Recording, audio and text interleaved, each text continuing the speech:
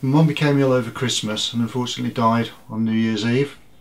As a consequence of trying to find numerous documentation such as birth certificates and so on, we came across all of this documentation that was hidden away in cupboards, in wardrobes, in drawers.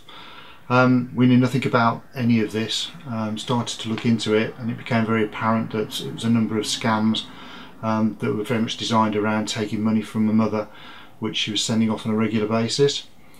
From the 29th of November to the 17th of December, she paid out £960 in postal orders that had then been sent off all over the world. This has had a very traumatic effect on the family, obviously from the point of view of the sudden illness and death of my mother over the Christmas and New Year period, to then having to deal with this.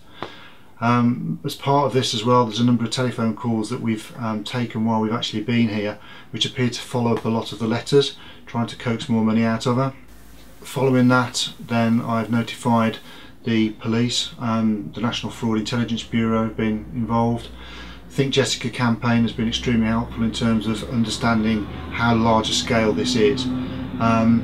And it's decimated us. The bank accounts, when I went to close those, there was nothing in them. She was overdrawn by over £1,000 in one, the credit card over £1,000 on another, and bearing in mind my mum was 81, so I didn't expect anything like that. She used to have savings, and that's all gone.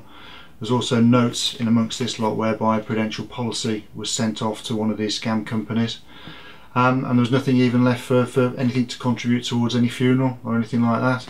And it looks as though my mum was sending on a regular basis, typically around about £1,000 a month.